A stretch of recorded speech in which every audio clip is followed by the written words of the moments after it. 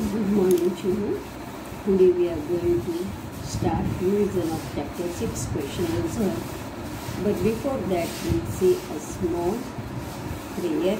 So all of you close your eyes, join your hands and start with me. All of you say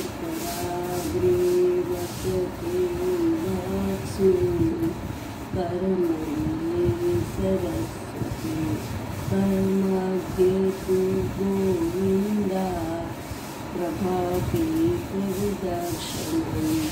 Open your eyes, rub your hands and put it on your eyes. Good morning, children. Now see, this is the worksheet of year 2, chapter 6.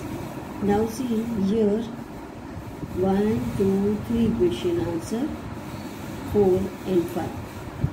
These are the question answers.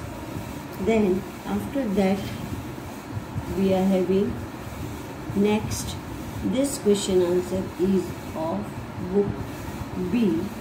Then down will be of next question answer will be of our extra question answers which we have to do the revision. So here see, first question is name the special places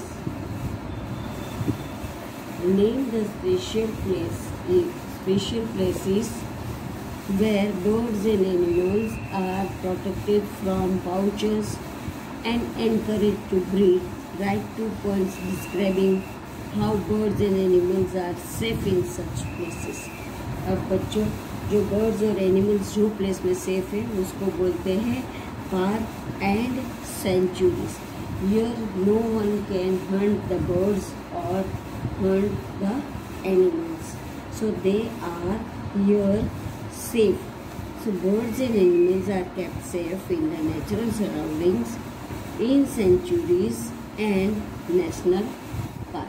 National park में और sanctuaries में bird और animals are kept safe. Sanctuaries and national parks provide them with open areas to build their own shelters and live naturally without being caged. These areas are kept safe from hunters. अब ये area जो होता है वहाँ पे animals और birds को safe रखते हैं. वहाँ पे हंटर भी नहीं जाके हंट कर सकता है किसी को, and they can move freely in open place. Describe the importance of natural resource का इम्पोर्टेंस. तो which are the natural resource? Sunlight, air and water. This 3 are the natural resource. They help plants, animals and human beings to grow. अब air, water और sunlight से ही हम जी सकते हैं. We can live and we can grow with the help of sunlight, air and water. Without sunlight, air and water, we cannot live and we cannot grow. Wood is the natural resource which is used for cooking, heating and making furniture and activities that involve natural resources provide employment to the people of our such as farming, fisheries and mining, and it also help in development of trade.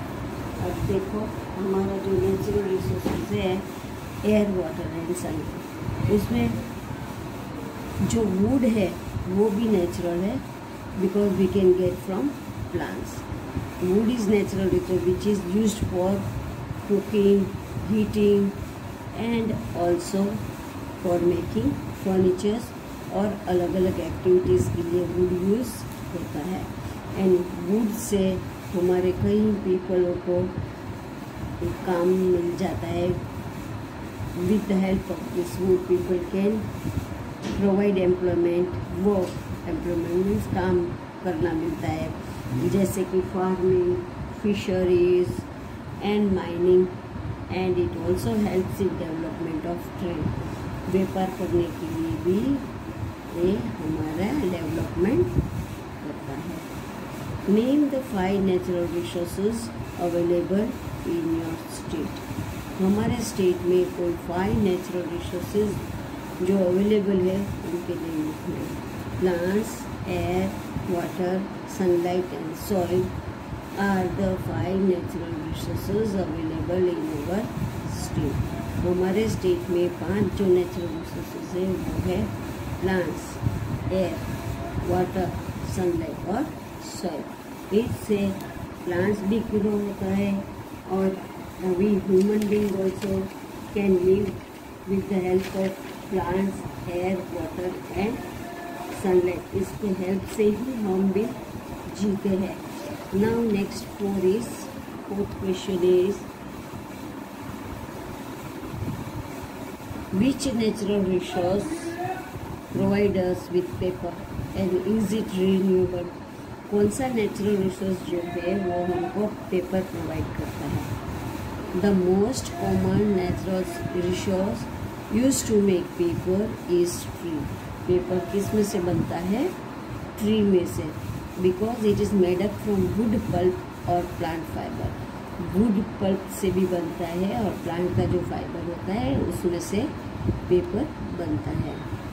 Yes, it is renewable resource. वो renewable resource है because it can be regenerated bye planting more trees. हम जैसे ज़्यादा trees को plant करेंगे तो हमको नया नया वुड मिलता रहेगा।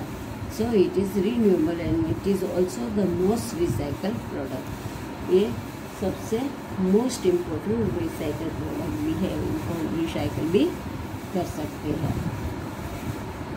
Y are natural resources depleting day by day? Give 2 reason. अब डिप्लीटिंग मीन्स कम क्यों हो जाता है? दिन ब दिन नेचुरल रिसोर्स जो है वो कम क्यों हो जा रहा है? Natural resources are depleting day by day due to excessive use and they are being consume faster then they are reproduce. अब ये डिप्लीटिंग ऐसे हो रहा है क्योंकि ज़्यादा से ज़्यादा उनका यूज़ होता है और वो फास्टर रिप्रोड्यूस नहीं होता है, उससे पहले तो ये ख़त्म हो जाता है। फॉर एग्ज़ाम्पल ह्यूमन एक्टिविटीज़, हम ह्यूमन लोग ही ज़्यादा डिप्लीट करते हैं क्योंकि हम ट्रीज़ को कट कर देते हैं। Cutting of trees leading depletion of this natural resource. हम ज़्यादा से ज़्यादा ट्रीज़ को प्लांट करना चाहिए, हमें ट्रीज़ कट नहीं करना चाहिए। ट्रीज़ कट करेंगे तो ये हमारा नेचुरल रिसोर्सेज है दिन ब दिन कम होता जाएगा। Now next, what is a resource? Resource क्या है? अ रिसोर्स इज स्टॉक और supply of things that are useful to us. अब रिसोर्स जो स्टॉक है कोई भी थिंग्स का और फिर हमको सब यूज़ के लिए सप्लाई होता है, दैट इज़ कॉल्ड रिसोर्स। भर के रख देना और फिर जब ज़रूरत हो तब यूज़ करना। Name 3 renewable natural resources. 3 renewable natural resources के नेम लिखना है। तो वाटर रीन्यूएबल है, एयर रीन्यूएबल है और soil and plants are also renewable. Water भी जैसे बारिश आएगा तो उनको नया मिलेगा, एयर भी हमको फ्रेश मिलता है, सॉइल भी हमको मिलता है, and plants also we can plant more and more trees. So this are the renewable resource. From which natural resource did early human make weapons and for what purpose where they used? अब early man जो है वो weapons किस में से बनाते थे? तो अर्ली मैन जो है वो वेपन्स स्टोन्स से बनाते थे क्योंकि to protect them self when they go for hunting. जब हंटिंग के लिए जाते थे तो अपना प्रोटेक्शन के लिए वो स्टोन के वेपन्स बना के यूज़ करते थे। How is call useful to us? अब कॉल हमें कैसा यूजफुल है? कॉल मीन्स बताए ना बच्चों, कोलसा जो बोलते हैं, that how it is useful? Call is used for generating electricity. Call से हम इलेक्ट्रिसिटी जनरेट कर सकते हैं, हीट प्रोड्यूस कर सकते हैं and for running steam engine. पहले के ज़माने में इलेक्ट्रिक इंजन नहीं था ट्रेन का, स्टीम इंजन होता था, तो वो कॉल से चलता था। एंड इवन कुकिंग फूड, अभी भी कोई भी विलेज में आप जाओ तो सिगड़ी के अंदर एक कॉल डाल के खाना पकाते हैं। How is flowing water used earlier? अब फ्लोइंग वाटर पहले कैसे यूज्ड होता? Flowing water was earlier used for running machines. Machines run करने के लिए फ्लोइंग वाटर यूज्ड होता था, like water mills and so mill. Water mills और सो मिल्स यूज करने के लिए फ्लोइंग वाटर यूज्ड होता था, चलाने के लिए। How can a country utilise it's surplus natural resources? अब कंट्री अपना जो सरप्लस नेचुरल मीन्स ज़्यादा जो उनके नेचुरल रिसोर्स है वो कैसे यूज़ करते थे? तो if a country has surplus resources each can trade them with other country. वो दूसरे कंट्री के साथ व्यापार करके यूज़ करते थे। यहाँ का जो प्रथम नेचुरल रिसोर्स वो बाहर भेज देते थे और ऐसे वो यूज़ करते थे। What are the artificial resources? Give 3 examples of artificial resources. Artificial resource क्या है और उनके 3 एग्जांपल। तो artificial resources are resource created by people. Artificial resource जो है वो पीपल से क्रिएट होता है, पीपल बनाते हैं। And are man made using some natural resources. वो मैन मेड है, जैसे कि प्लास्टिक है, स्टील है, पेपर है। These all are artificial resources made by man. Plastic, steels and paper are a few examples of artificial resources. Name some appliances which are run by solar energy. अब solar energy से क्या क्या machines चलता है इनका name देना है। Solar energy is used for preparing appliances such as solar cooker, solar heater, solar calculator and solar light। और सोलर एनर्जी से ये सब चीज़ें solar cooker, solar heater, solar calculator and solar lights were run by solar energy। Now next is